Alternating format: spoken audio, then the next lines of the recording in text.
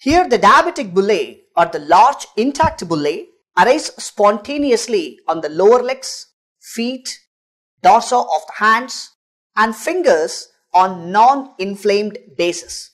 When these bullae get ruptured, oozing bright red erosions, but these bullae heal after several weeks. And these are especially localized on dorso of the hand and fingers, which mainly suggests Porphyria cutaneous tarda, but abnormalities of the porphyrin metabolism are not found.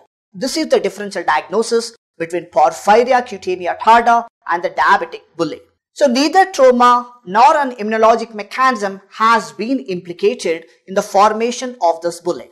But histologically, these bullae show intra or subepidermal clefting without acantholysis. So here let us see one of the example where you can see on the screen, which is a large intact bulla is seen on the pretibial skin on the right lower leg. And the patient had many of the vascular complications of diabetes mellitus, that is renal failure, retinopathy and atherosclerosis, resulting in amputation of the left big toe.